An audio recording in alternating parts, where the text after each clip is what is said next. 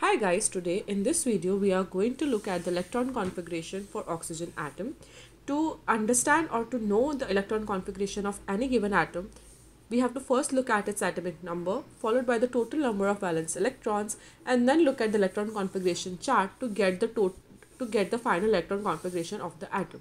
So when we look at the periodic table, we can see that oxygen has an atomic number of 8, which means it has total of 8 protons as well as 8 electrons. So we have gotten the total number of electrons for oxygen, which is 8.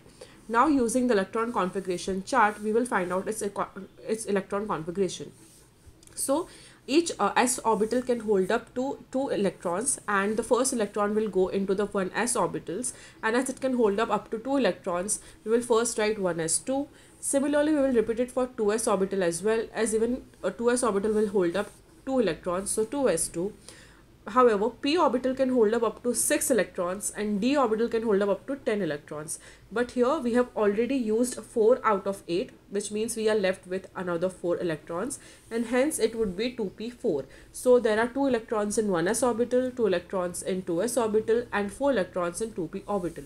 So the electron configuration for oxygen atom is 1s2, 2s2, 2p4. I hope this video helps you to understand the electron configuration of oxygen atom.